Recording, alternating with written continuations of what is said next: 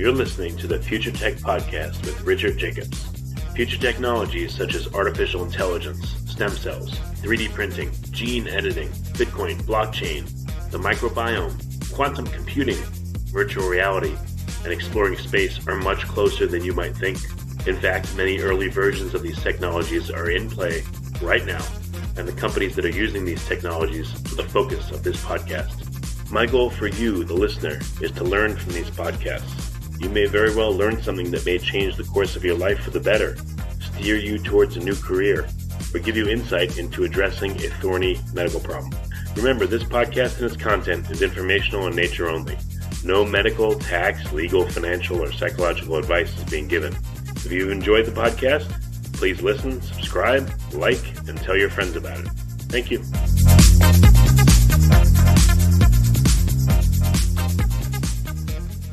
Hello, this is Richard Jacobs with the Future Tech Health Podcast, and I have Niny Rao.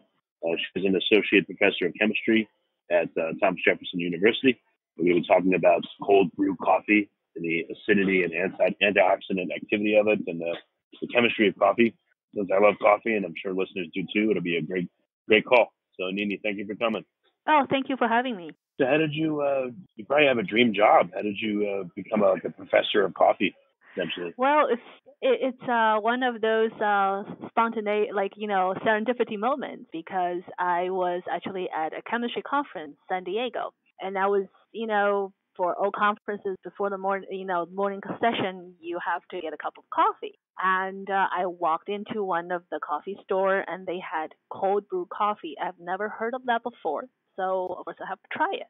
And then I tried it. I said, okay, this is pretty good. And I looked up exactly how they were made. And I thought, maybe I could do it myself. And one thing led to another. I started working the chemistry behind it. So the information was not available in terms of how to brew a good cup of cold brew coffee. I stumbled on it, and I started working on it. And it's so interesting, a lot of history going on for cold brew coffee. I started, right. I should do it. Well, just for listeners, how do you make cold brew coffee? And let's go over maybe lightly what happens chemically, and then we'll go deeper after that. Okay, so cold brew coffee is very similarly brewed as a French press. Nowadays on the market, there are a lot of apparatus or setup that you can buy, and basically involves submerging coffee grind in either cold water in the refrigerator or room temperature water over the counter. The key for cold brew coffee is that it is brewed for over 8, 10, 12, sometimes even 48 hours, depend on the brewer. So it is slow, takes time, and very often a lot of drinkers prefer cold brew coffee because they feel like they have a lower. So that's why, and for the summertime, it's very people like it. Where does acidity come from, or the perception of it when you're brewing coffee? Coffee has, as a natural product, coffee has a lot of organic acid in itself.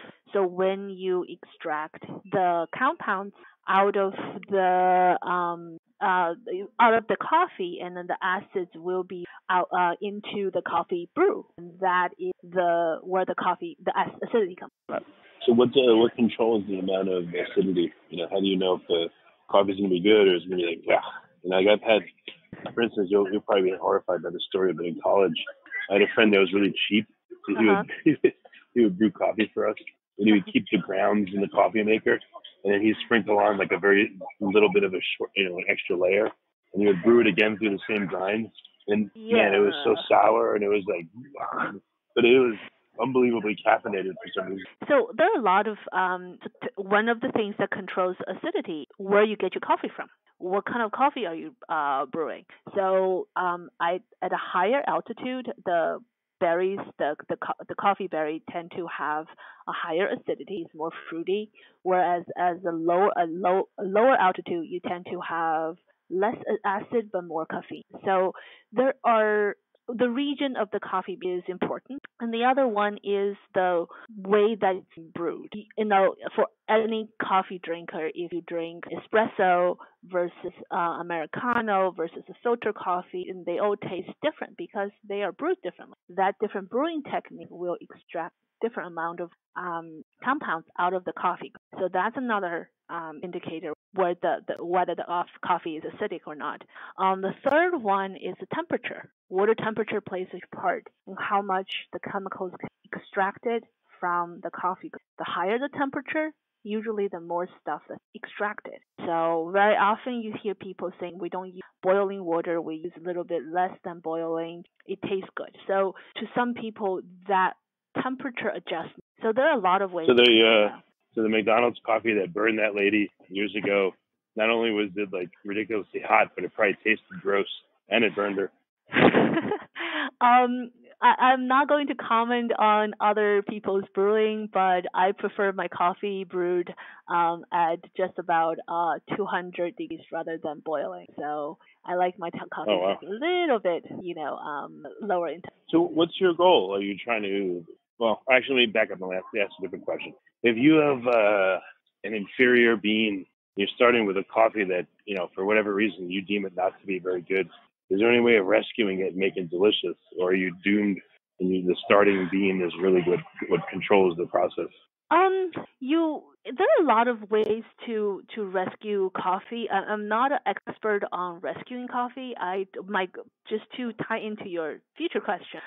My goal is to provide home brewers with information so that they can adjust their coffee brewing at home to suit their taste. So everybody has a very different. The taste itself is very simple. So everybody will. A good cup of coffee to someone might be very. So the goal is if you understand how the process works, we could provide the home brewers with some information about the chemistry in coffee, brewing coffee. Maybe they can tweak their method that they can a cup that is tasty to them. So what are some of the factors that really modulate the flavor profile? What have you found?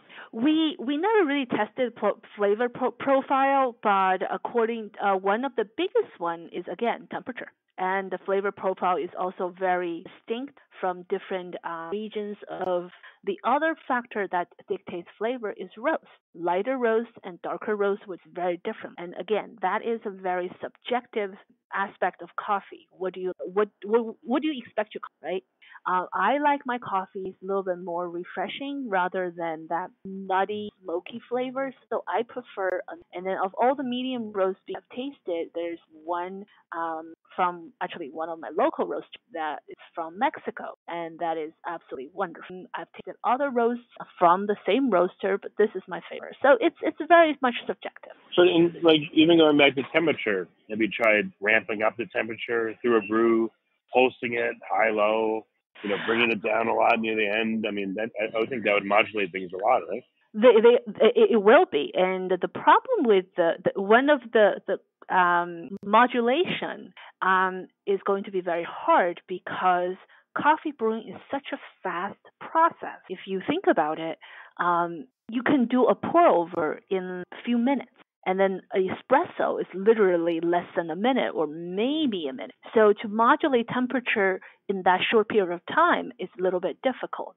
So very often people try to find a middle ground to control the temperature, whether they, and then not to mention the fact that when you brew coffee, because your coffee grind very often is room temperature, your water is hot. When the water hits the grind, the temperature is going to change. So through that, you can modulate the brewing process, but it is very finicky and then it's very hard to control. So this is why everybody's coffee will be different. Morning one might taste a little bit different than the evening, and even if you same everything, one day it might be a little bit different. Is it because of temperature or because of humidity too? Like how about the ambient humidity? Oh, everything. Humidity will change because you already have moisture being absorbed into the coffee grind. That may affect the extraction process. There are And also the humidity might change the bean flavor before the grinding. So and we haven't even talked about grinds yet. So there are a lot of factors that a brewer really need to take into consideration. Most people remember, oh, I want it roast. Roast is a big thing. Everybody understands light, medium, dark.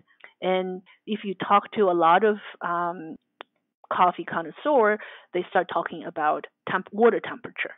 And then there's coffee grind, the size of the grind that matters because surface area matters. And then if you're talking about I went to one of the seminars about how to brew coffee from a professional barista, and he mentioned how much coffee grind versus how much water. That ratio is also going to affect how much the taste of coffee. So we're just listing the obvious variables that people have studied, and there are others that in the literature that home brewers probably never thought of, but people think that might be interesting. So, what's your particular area of studies? There's so many variables and things you could do. What's your goal? Funny you asked. So, what I'm focusing on are two things. Number one is there are two type of chemicals every coffee paper tend to report on. Number one is caffeine. How much caffeine are you getting from the coffee? Number two is a type of antioxidant compound called chlorogenic acid. Coffee has a lot of chlorogenic acid naturally, and it is a beneficial compound in the sense that it is antioxidant. It basically stops scavenge free radicals that may be damaging to our health, and that is also it's because it's so prevalent in coffee. A lot of research are focusing on how this compound changed through different conditions in the brewing process. So I I focus on that. And then the third one would be the acidity and antioxidant aspect of coffee. We can look at overall antioxidant level in brewed coffee. And that because people drink coffee because they think not only for caffeinated reasons, but they also wanted to drink coffee for health benefits because coffee has a lot of antioxidant. And we wanted to look into if you start varying some of the variables, how do these variables affect the antioxidant level in coffee? And then there are other physical attributes, for example, pH and acidity, which we're not really talking about taste, but it can relate to how we perceive coffee's taste. So these are the areas that I'm focusing. So and also because I involve my undergraduate students, and these attributes are very easily accessible to my undergraduate student in terms of understanding why they wanted to the chemistry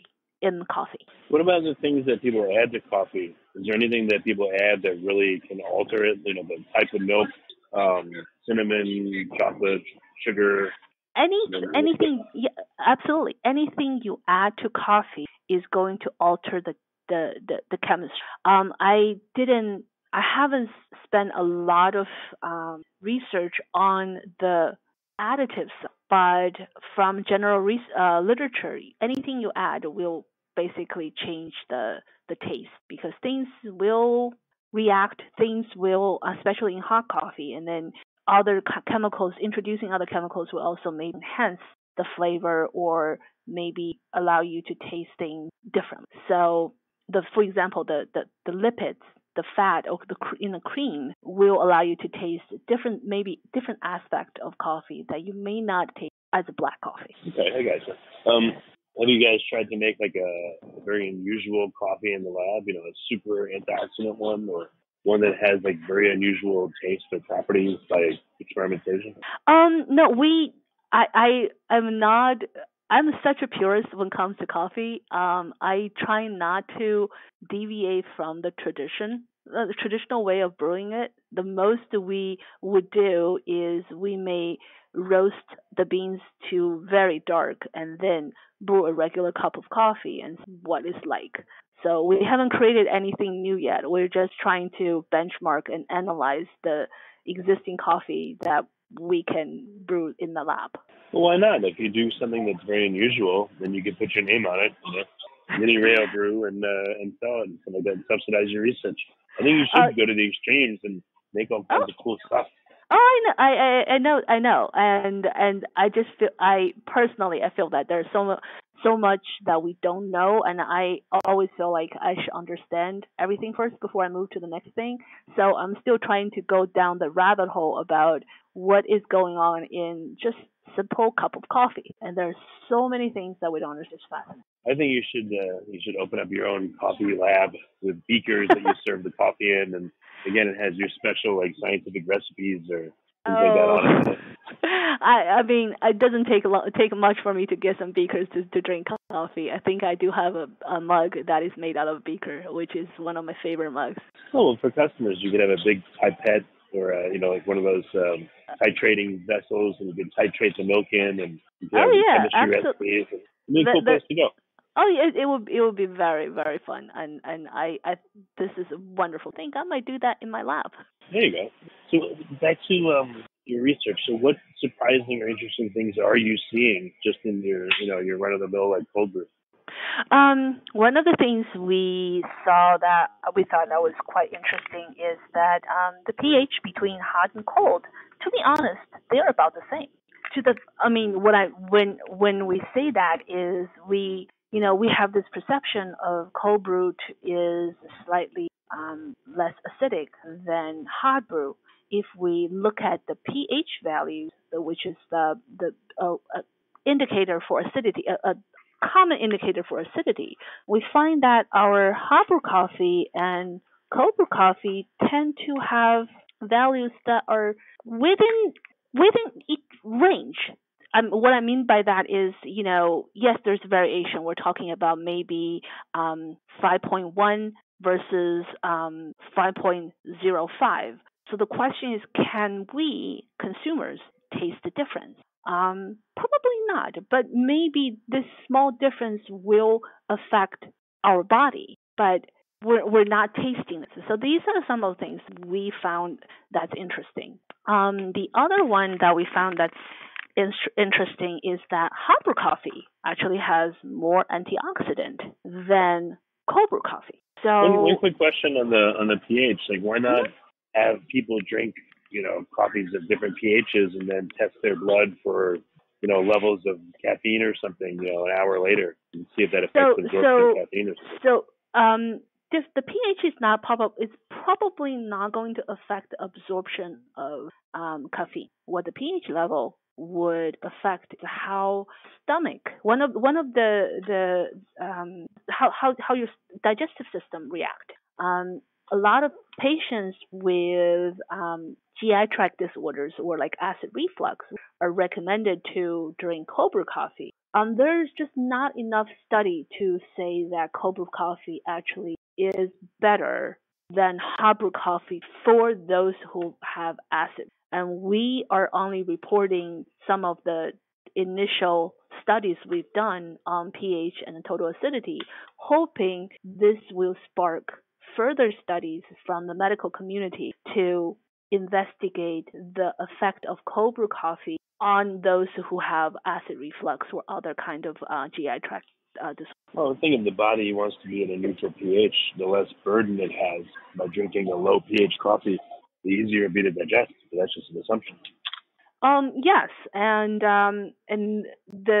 everybody's body kind of works a little bit differently, and also your stomach is actually a very acidic environment, but there is really no and then there are some studies that said that coffee will trigger heartburn and whatnot, but it's just very inconclusive. So we hope that our study can provide some more info, utilize to even more extensive research on this topic. So all right, the pH doesn't differ very much from hot or cold brew.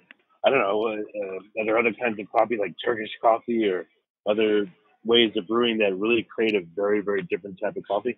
There's different brewing methods would definitely create different type of coffee. Our study focused on French press method, which is the closest to cold brew method. Again, it involves coffee grind being submerged in water.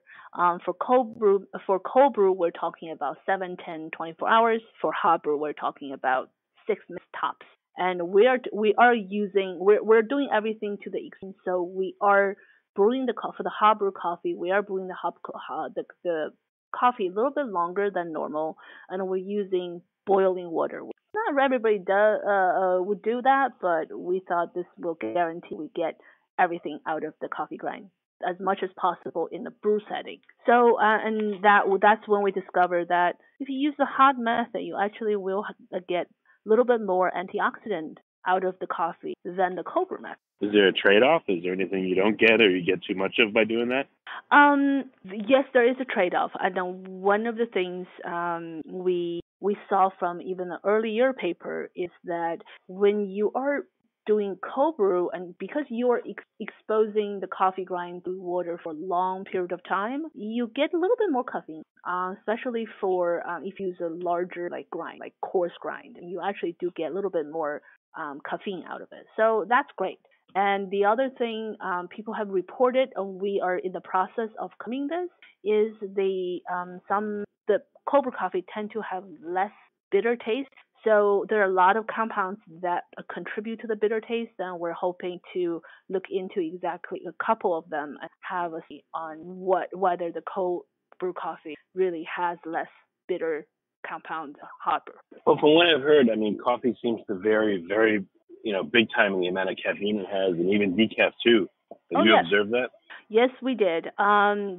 Depend on the region, we have very different caffeine concentration, and so we did one of our early studies we used Kona coffee, and then from dark and cold we found that the caffeine concentration actually varied a little bit, and for our last study, we didn't really focus on caffeine concentration. We only did antioxidant activities, and then from region to region, it varies. So regionality actually do show up in the chemistry profiling of coffee. Yeah, why would, for instance, decaf, from what I've read, it can vary tremendously on the amount of caffeine. Why would that be the case? Why wouldn't that process strip it all out or 99% of it out? It depends on the process itself, and it also depends on where the bean's from. And if you come to source a bean that is extremely high in caffeine content, and then the process may not be effective. And I am not familiar with the decaf process, so I don't want to comment too much on it. But I would imagine that it just depends on the operation itself and then who's doing it, and it's going to vary. Okay. Is there a world record of the most caffeinated bean out there? I don't know anything that is naturally occurring, but I do know there are some beans who have been processed, and then that has quite a bit of caffeine, and the brand name escaped me, and I want to say that it's from New York. The company's from New York, and let me see if I can find. I honestly, somehow that name, the name escaped me. So if I could think of it, and I think one of them is called Death Wish, and there's another one that the one that's not the one I was thinking, and then but they are called depleted adrenal glands, adrenal killer. But yeah, so that's one of the coffee that has very high caffeine content. I haven't tested yet. I just know that I've heard the brand name, and then they boast the fact that the coffee is potent. All right. Any other interesting curiosities in the coffee world that you run into? So as I said, I'm a traditionalist, and I tend to go to the more of a mainstream type of coffee. But there are certain regions of coffee that I wasn't aware of. So after I started my coffee research, friends from overseas would tell me, "Oh, we grow coffee in different regions," and one of them that shocked me was Taiwan. One of my friend who lives in Taiwan posted quite a few articles about how Taiwan's coffee industry is booming, and it's really interesting because that's not a region that you associate with coffee, but yet they're growing coffee. It's within the climate of growing coffee. It's just not a big coffee growing region, and I just thought it's so interesting that Taiwan is has a very vibrant coffee scene and coffee growing Okay. activity. What makes a really good coffee versus like a disgusting one? You Um, know? I don't. And all I know from all the conversations I've had with friends and colleagues is coffee is very subjective. What you Hmm. love is what you love. And if you deviate from what you love, and you may not like it. There are coffee I've tasted that people told me, oh, it's the best coffee in the world. And I kind of like, yes, it's nice, but it's not my type of coffee. Whereas my coffee to me is great. When I give it to other people, they were like, eh. So it's I there is no I personally don't think there's a universal standard in terms of coffee. Hmm. But I would say just talk to people and see what they like, and then experiment and then try things. Maybe you discover something that you never thought before to try before. But it is very hard to pin down like what is the best coffee. Okay. Yeah. No, I was just curious if there's like a standard or if you can correlate. At least if most people seem to like this coffee and most people seem to hate this other one, what's the difference there? Maybe you'd be able to do an experiment. There are human subject is very hard to but there are some standards in terms of extraction. There are some standards in terms of like the standard of beans, like the size of the beans. When growers sort the beans out, there are standards for defective beans and whatnot. And there are some studies out there in the scientific community about how to use these beans that might be defective, whether it's a size or it's a color or for whatever reason, and then maybe make something out of it. So there are standards, and very often consumers have a different standard than everybody else. What about microbes? I heard of this coffee mold. Is there molds or fungi or yeast or bacteria that are commensal with coffee? And do those influence the brewing? And have you studied? Is anyone studying that? Not to my knowledge. There are some concerns about coffee brewing, especially in the cold brew community. There are some studies so the one of the studies from that I came across tested the survivability of various microbes in coffee. And we're talking about cold brew coffee. Hot brew coffees are not as concerning because the high temperature tend to pretty much sterilize it. Whereas cold brew coffee, you are talking about low temperature, moisture, and it is possible that microbes can grow in coffee. So based on that particular study, I believe they tested common ones like E. coli and what is a salmonella and some others, and they are not very E. coli. yeah E. coli bacteria, and then the cold brew coffee doesn't it's not a very friendly environment to for microbes, at least for bacteria. But that I don't think I came across any mold studies yet. I also didn't look too closely in the mold system. We were looking to thinking about more of a microbial bacteria situation. Okay, yeah, I've had like stale coffee or coffee that's gone stale. So I wonder like what's happening, what's oxidizing over time. So I guess there's so many things. There are so many things that's being oxidized over time. One of them could be chlorogenic acids. They are abundant, but they are very easily oxidized. So with exposure to air, it can lose its potency or just being oxidized in something else.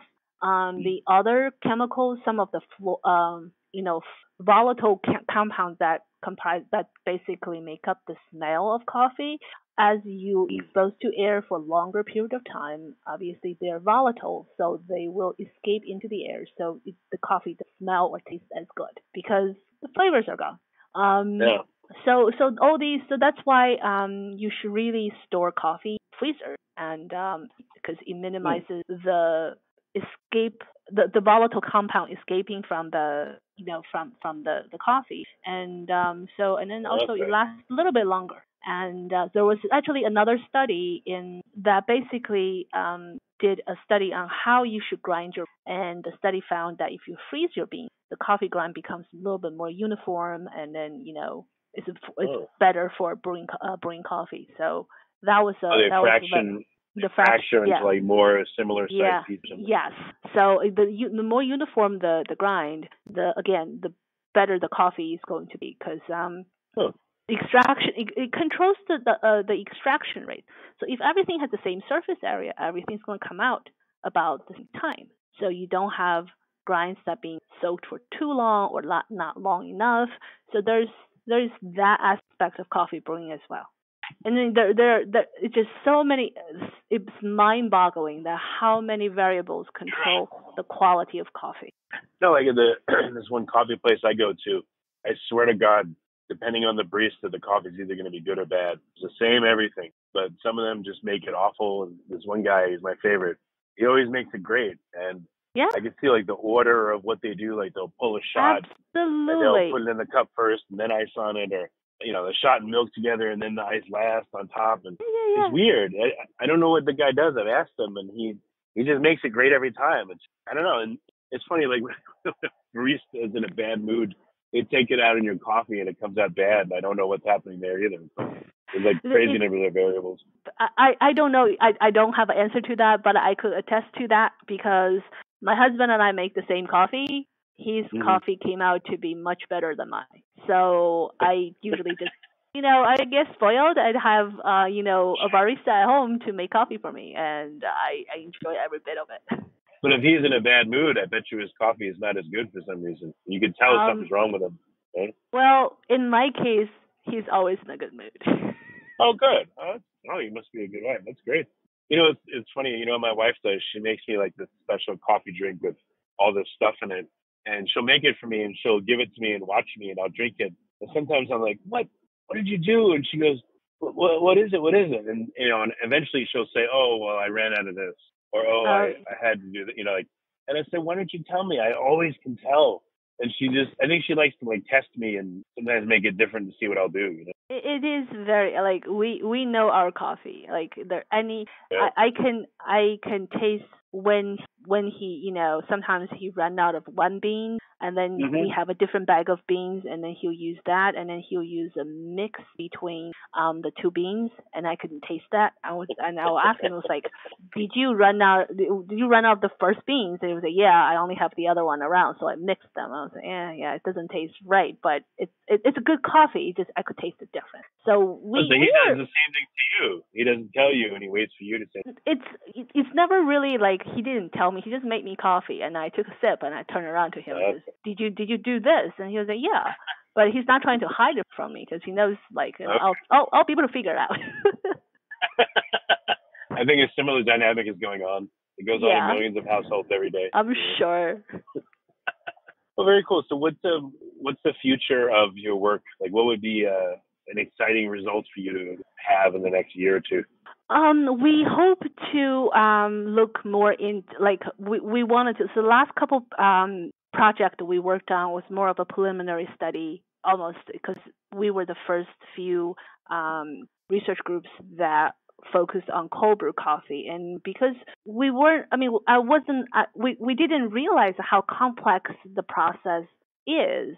And there are studies that the experiments we did, it came out great, but I think we wanted to control our experiment even more and then do a little bit more in-depth study on other chemicals in coffee for example, the flavor compound. We wanted to test some of the smaller flavor compounds in coffee, compare the cold and hot brew methods, see if there's difference in the flavor compounds. And then we also wanted to see if there are any other factors that we can control or we can focus on that can give us more insight on how can we brew a better cup of coffee, or at least how can we control our coffee brew so that we could tweak it to our liking. So we're looking into like how obviously origins of beans, right? Because that's a Right. big deal.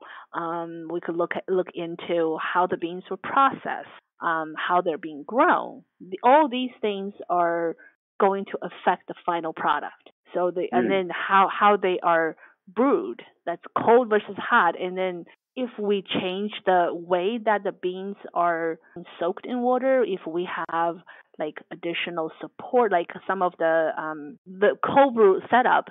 It's almost like brewing tea. They have a little container in the middle, and then you put grinds in the middle, and then suspend the container, the sieve in Right. water. Yep. So how would that type of setup differ from a regular mason jar coffee grind water and then soak for a while? What's the difference? We don't know. We wanted to understand it, and then there's another brewing method. I believe some groups already looking into that, but I also wanted to see what are some of the look into more about this particular type of cold brew. So it's a drip method. So you drip cold water onto a bed of coffee grind, and then the water. Yeah, I've seen that. Yeah. You've seen that like a beautiful glass setup. Yes, it's gorgeous. And then so how would this process differ from a regular, again, mason jar method, right? So all these little things, there's a lot of creative ways and people are coming up to enjoy coffee. And as these methods come up, a lot of consumers want to do them at home. And if I could give them some information to base to use, maybe they can refine their home brewing and then be able to enjoy these new creations at home. And that's my ultimate goal. Okay, well, that's very cool. So, are there any coffee organizations or like coffee summits or conferences, or for people listening, they won't get this far unless they really love coffee. So we're assuming they do, like me and you. But right. Like, how can they find out more? How can they get into more of the world of coffee and learn about all the intricacies and stuff? There are some websites that's out there that deals with coffee, and I'm blanking a lot of it because I wasn't expecting this question, to be completely honest. That's okay. There's a national coffee. There are a couple international coffee organizations. But have you seen coffee is big enough of a deal that there's conferences on it? Oh yeah, there are definitely conferences. Yeah, there's a conference. There's the International Coffee Show. There is really? Cool. Global. There's actually a international coffee organization, and and you can go online and they have expos in September in Tokyo. They have all kinds of coffee. Costa Rica, they have another event, and then Brazil, and there's all over the place. Thailand. So there are a lot of information you can find out about coffee, and it's really readily available. A lot of people are blogging about coffee, and a lot of and one of the local ones for those listening in the States. There's a specialty coffee expo, and that is going to happen in Portland, Oregon, in April of 2020. Cool. Yeah. Do you know what's going on? Okay. Very cool. Excellent. Okay, and Niny, what's the best way for people to find out more about you and your lab? And they can reach me on Twitter. I do have a Twitter account, and I don't use it often. So my Twitter handle actually is my name, and at Niny Rao. Niny. Niny, yes. And so people could reach me that way. And we periodically, I don't have, because we're going through a transition right now, and my website is not up.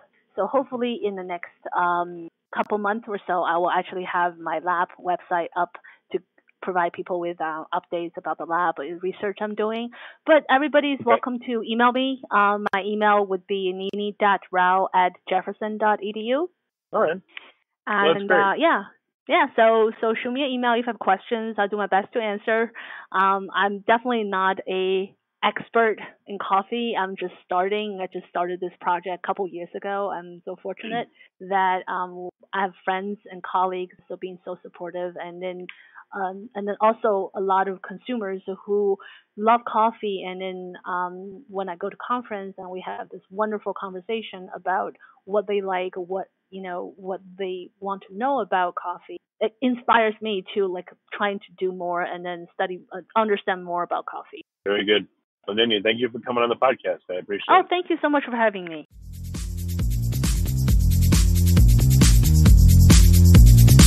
You're listening to the Future Tech Podcast with Richard Jacobs.